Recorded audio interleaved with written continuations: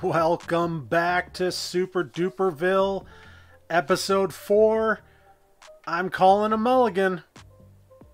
That's right, people. I messed up in the last episode. Alright, so for this episode, we got 3 goals once again. Number 1, we need to destroy Stewtopia. Number 2, we need to do some landscaping, terraforming. And number 3, we need to rebuild Stewtopia. Am I cut out for the opera? Anyway, let's get into it. It's a sad thing. We gotta see it go. I don't want to see it go. But anyway, I'm over it. The reason that we need to demo this, and I'll show you here by using the zoning tool, which is, I have it number 2 on my area, but the zoning tool. If I zoom in here on each ring, you can see that one side has 4 units that can go deep. But the other side, for the most part, has an occasional one that has 4 deep, but most of them are only 3 deep on the other side. Plus, they're smashing into each other. Do you want to back up to your neighbor's back window? No. You want a little bit of a gap between you, a little bit of space. Now, I'm just thinking residential, but I mean, commercial doesn't want that. Industry wouldn't want that. So, what we have to do is we have to revamp and redo this entire thing. Real quick, I just wanted to double check. I believe that it was 170. Yes, it's 170 radius, 340 diameter. Our new city is going to be 350. So because of that, we're going to actually move it away from the highway a little bit more. But first things first, let's get into the Move It mod. We're going to do our marquee selection. And we're going to double click on nodes. And what that does is it only selects roads, nodes like roads. A little rhyme there. So if you can see here, I'll zoom in a little bit closer. All these nodes have now turned green. And when we hit the bulldoze, they all disappear. Real quick, I'm going to back off the railroads right to the edge. Just get rid of them for now. They're serving no purpose for our city at the moment. And we'll come down here and snag some more of these. Got to be careful not to overlap onto the highway. Get one more down here, and we have a couple little cleanup spots. And we're done. Second thing I'm going to do is I'm going to get rid of all these trees. Yes, I like trees. I don't have anything against the trees, but we're going to double click trees. We're going to go in here and just snag all these trees that are in this area. Just to be rid of them for now. That gives us a nice clean surface to work on. Speaking of surface, let's go into our landscaping tools, pick our level terrain. We're going to right click and select the height that we want. All this is 126.5 or 126.3, 126.25. There we go. Drop our brush strength, up our brush size, pick a nice heavy circle here, and we're just going to take it out. We don't need to go a lot out on the sides. It's really the top here. We need to extend out across here, so we're going to do that. Just to make sure that we have a nice big area to build in, that it's not obstructed. I'm going to go out again. That should do. I know it doesn't look pretty, but once we get this in place, I'll go back and I'll fix the shoreline to make sure it doesn't look so man-made. And with that, we are good to go. So I'm going to unpause the game because we're starting with $102,000, but we're going to burn through that really quickly. The other thing I did, if I look in options here and go to Roundabout Builder, I've turned off the required money option. We've already spent $1 million on building Stewtopia in the first place, and since we have to redo building all the rings, I felt it just fair in this case to do it for free. So what I'm going to do from this point forward is I'm going to speed up the video to 3 times speed. Because this is going to take me about 1 hour and 40 minutes to build in normal speed, and obviously you don't want an 1 hour and 40 minute video. So here we're going to kick it up a notch. So we're going to start out by just putting in a starting corner to establish where we want to put the roads. Then we're going to use our 4-lane one-way road, and we're going to go up 350 units, which is the full length of our city, and drop that in place, come back to 175 units, which is our center point, and establish the right and left legs. From this point, we need to put in some bracer roads along the exterior so that we can get the diagonals correct in their length. And it's hard to just put them in place. You see the water coming in there from where we did the landscaping. So basically this brace that goes in place, it just gives us 2 flat roads to build a 90-degree angle on for the diagonal roads. So we go back to our 4-lane one-way road. I have trouble saying that for some reason. And I just go out and I find, okay, where's the center point that I want to go to, and I reach all the way across. I have anarchy on, by the way, in this case, so that I can go right across the center and I don't have to stop there. Now we have our center point. We can get rid of the bracer roads. And this is all costing us money to put these in place. That's why we needed to have the city running, so that we can make money while we spend money. The only thing that's not going to cost us money is the roundabouts. From here we go back to our 4-lane one-way roads, and it was 124 units. Is that right? Yeah, so I had to go out 51 units extra on each of these legs. And there you go. Now we have our 4-lane one-way roads and our main roads in place in the star pattern, if you will. So then we're going to switch to our roundabout builder. And this is one way that you can select the roads, is going into the actual roads themselves and click on the road, and you'll see it change to a 4-lane national highway. Now, national highway, why are we putting a highway in here? Well, we don't want to be able to build on the main rings. So normally when you lay a road down, you can build on either side of it. However, on highways, you cannot build on either side of it. So we're going to start a little bit smaller than what we intend to do on each ring. Each ring is going to be 200 out. So this next ring you're going to see at 400, 600, 800, 1000, 1200, and finally 1400 units. That innermost ring we made a little bit smaller than 200 units because this is a 4-lane road, and we're eventually going to put in a 6-lane one-way road in the middle. So there you see an example of being able to build along the main roads but not around the rings. The next step is to go in, and I have to actually physically delete each intersection, the nodes on each side of the intersection, and then rebuild the road, snapping it into that intersection. And you'll notice as we go across here, as I'm bringing the road to the circles, a lot of times it doesn't go straight on.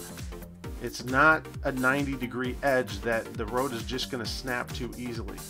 This is a problem, and you'll see it more so later when we get into the smaller roads. Because you're snapping to the edge of a circle, there's these nodes on the circles, and I can even turn off snapping at one point. It doesn't help. The little blue circles you see there that appear on each ring, regardless if snapping is on or off, it still tries to hone to those locations.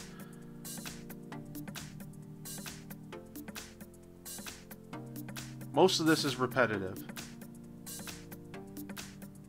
Hence why I wanted to do the speed build.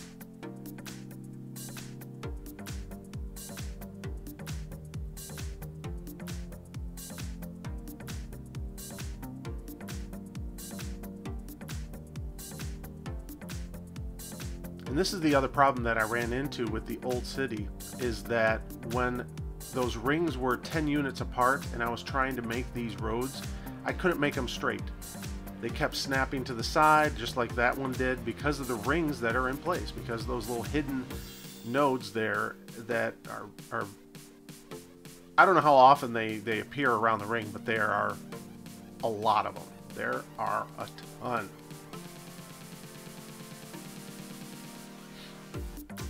So there we go. We got all those in place. We're going to go down and just throw in some residential and commercial and industrial down here just to keep this place building.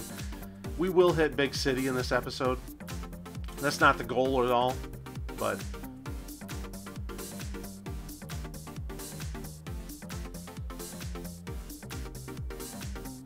so next up, we're going to switch to the National Road. Yes, this is another road that you cannot build on.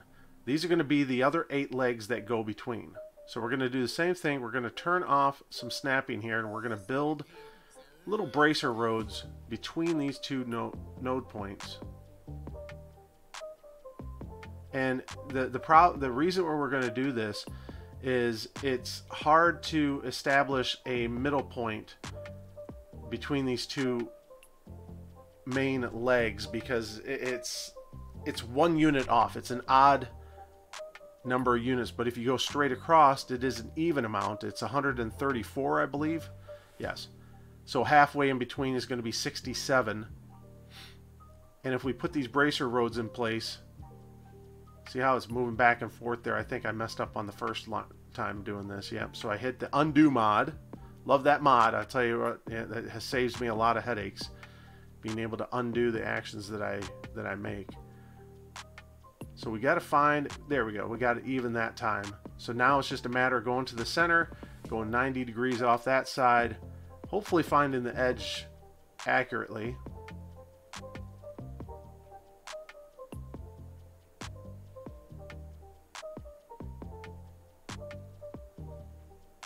That actually did not work out.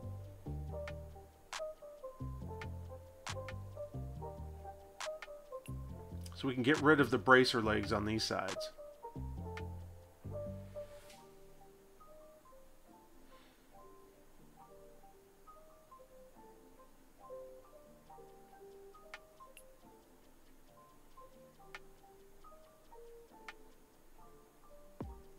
So it was very even on the east-west road. East-west as we're seeing it on the screen. So I had to go back and delete this entire thing, go back to the original plan, put in the bracer road. We're trying to use the cheapest road possible because this is all costing us money, right? So we go around the entire circle, put in the rest of our bracer roads so that we don't make that mistake again. And now we can find our center point at 67, bring it across properly, and anarchy it in all the way across instead of just going to the center. And now it's even.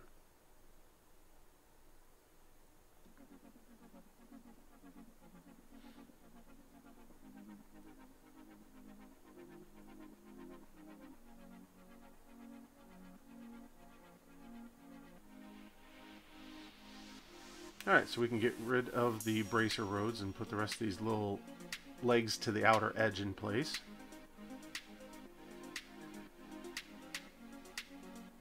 That one gave me a little bit of trouble trying to connect it in.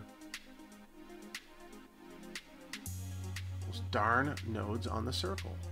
Some of them are perfectly in place, other ones no.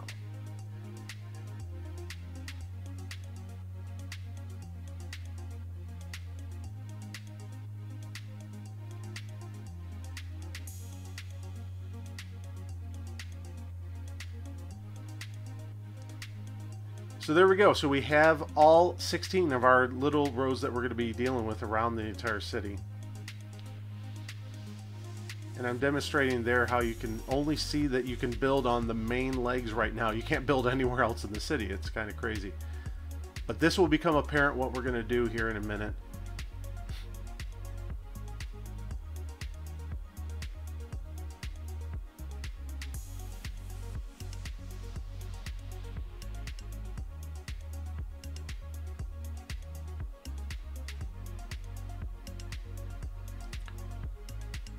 So now we want to put in our roundabouts for the intersections, the interior sections, if you will, between these main legs.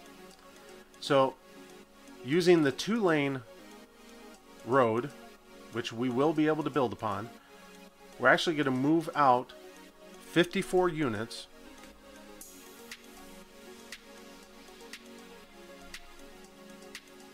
I'm sorry, it goes out 56 units.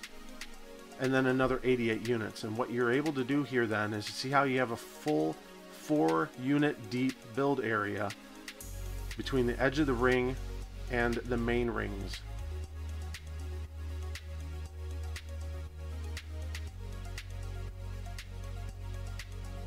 And when I say 56 units and 88 units, what that does is it puts it that proper distance with giving a little bit of a gap between the inside of the main ring and the outside of the main ring in each group. I know it's hard to explain this verbally.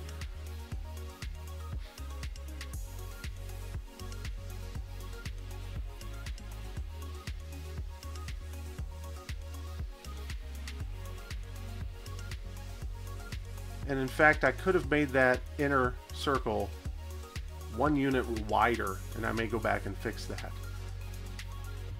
And I made a mistake here. I put in a normal 6-lane road, 6-lane one-way road, and then I went back and switched it to a 6-lane highway.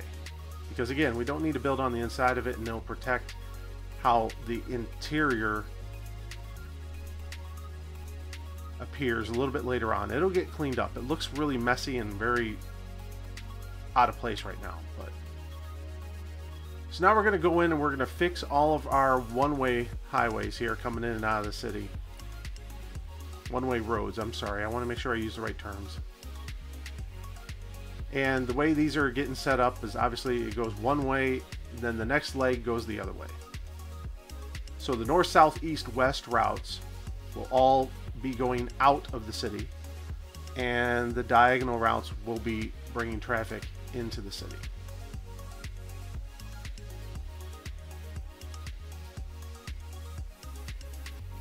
Thinking at one point here I got confused as to which way I was going with these, and I had to go back and switch it back around.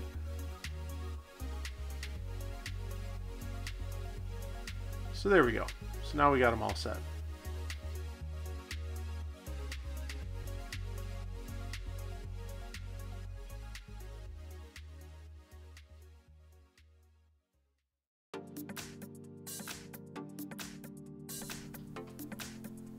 Like I said, we will hit big city.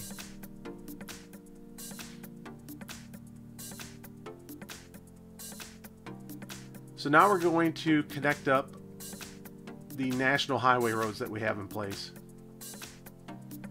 Again, this is a lot of deleting and relaying down the roads to get it between the nodes right. And normally you wouldn't be able to reach that little 2-unit section there that I start off with in a lot of these if you didn't have the Anarchy mod, or if you didn't have Fine Roads tools, I believe, and have Anarchy turned on. Yeah, that one ended up being crooked, so I had to figure out, it's that darn node again, those darn nodes! So I was like, well, do I want to freeform it? No, I should be able to put it in place. Let me see if I can find the snap point. So I have to go way past the road here to get it to snip over just a little bit.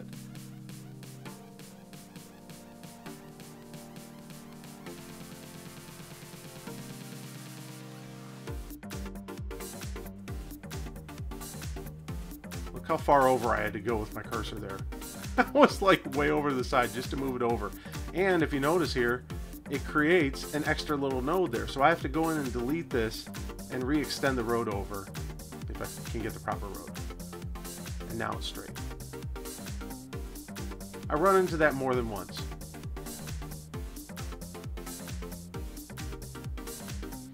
So you noticed I skipped the main one-way roads. And that's because those are going to be solved here after we get all these legs in place.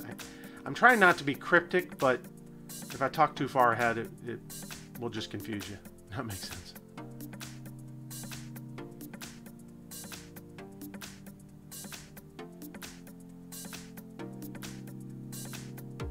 There we go, we hit big city.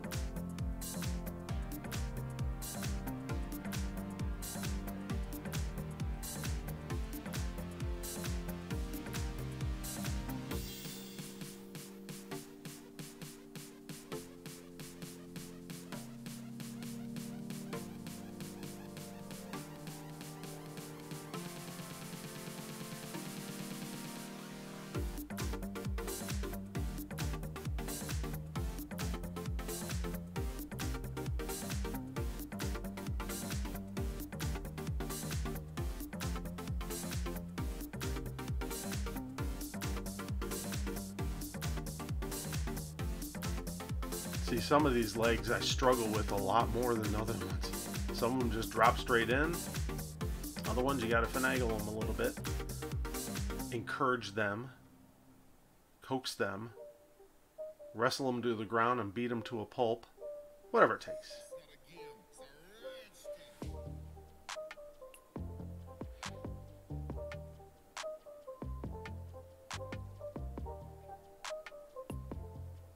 But with patience and perseverance, we will succeed.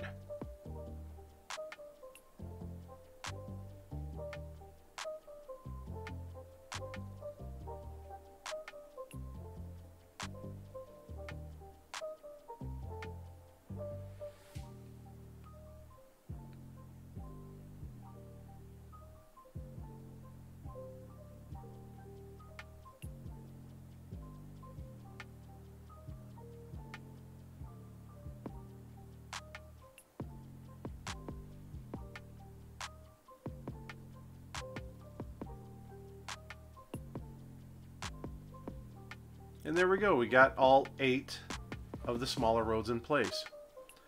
Now we're going to go back to our dirt road, and what we're going to do here is line up the edge of our little circles. As we start off there, you see the edge of the blue line, blue box area in this case, with the edge of the one-way road. Now the problem with these are, again, with these darn nodes on the circles. I have snapping turned off.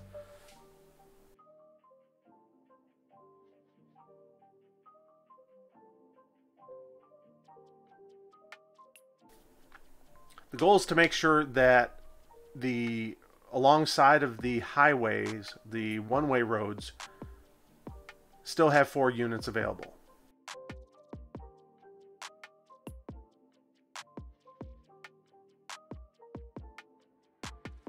And see how nice and clean it is on the inside of that area now. You can have somebody go up in there and build 4 units deep, and you still have 4 units right along the one-way road. That's what we're doing here. So it changes all that chaos that's in there right now. And I know these roads look real wonky, but once you release the circles from everything, everything looks a lot better.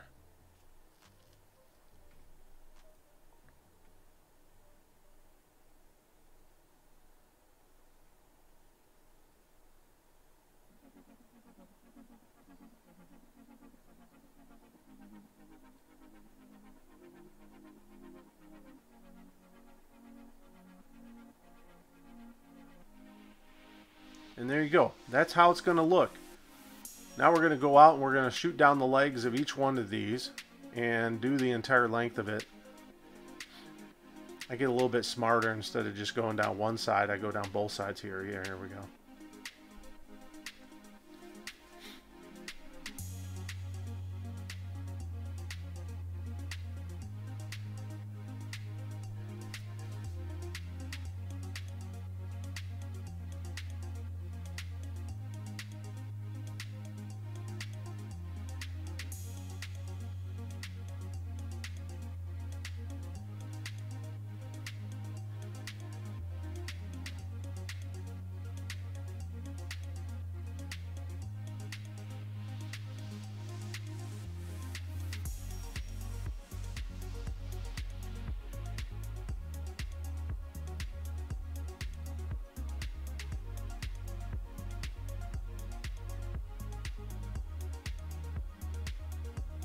And the reason I wanted to make sure that I had 4 units deep along the edge of the one-way roads coming in and out of the city is so that alongside of those roads I can put in things like parking areas, subway entrances, monorail system, pedestrian walkways. And if you build your residential or commercial, whatever you're building in that area right up to the edge, obviously you can't do that, or else you'll have to destroy buildings. It'll look weird. This just gives it a little bit more of a uniform look.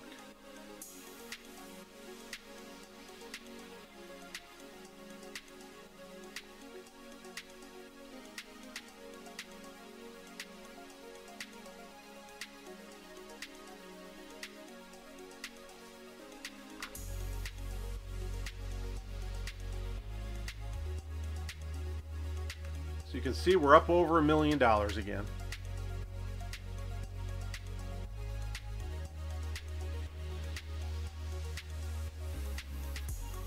We'll need it because we've got a lot more to build.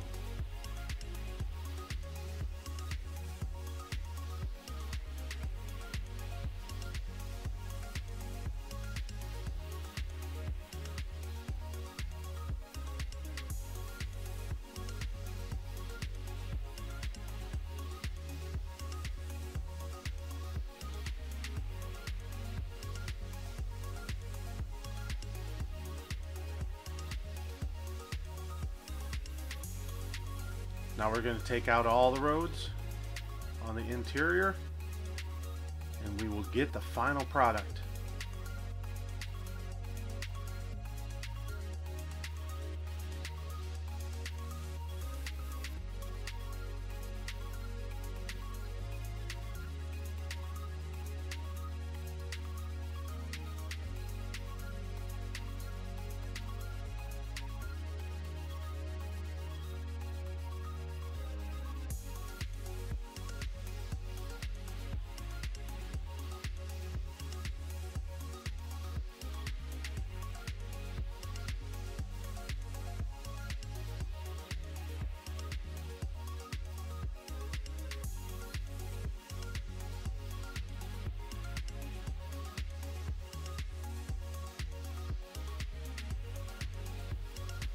And here you are, ladies and gentlemen, Stewtopia 2.0.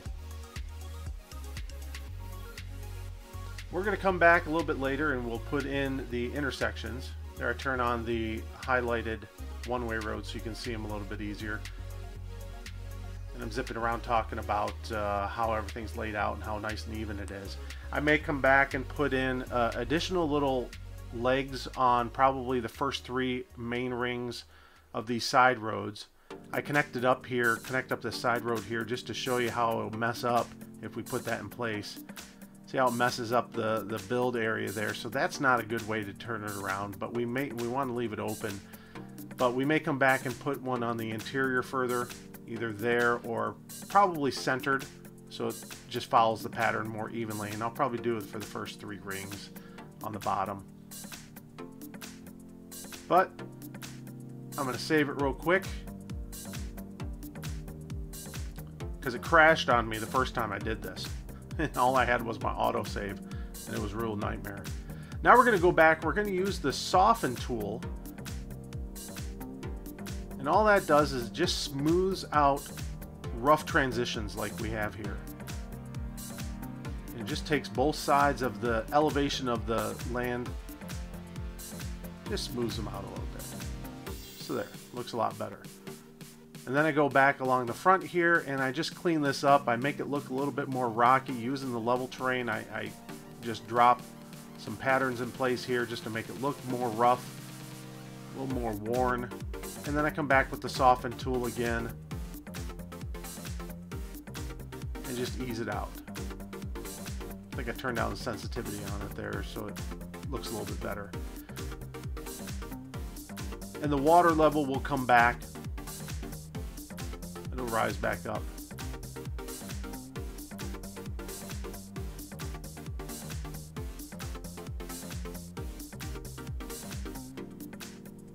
But there you have it.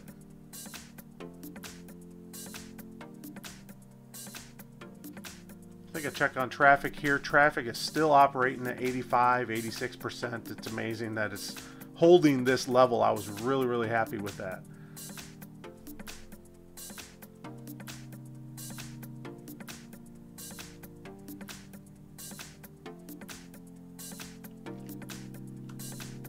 So that's it for this episode. Thank you so very much for joining me. We're going to take a little tour around the new and old Stewtopia here and show you the differences.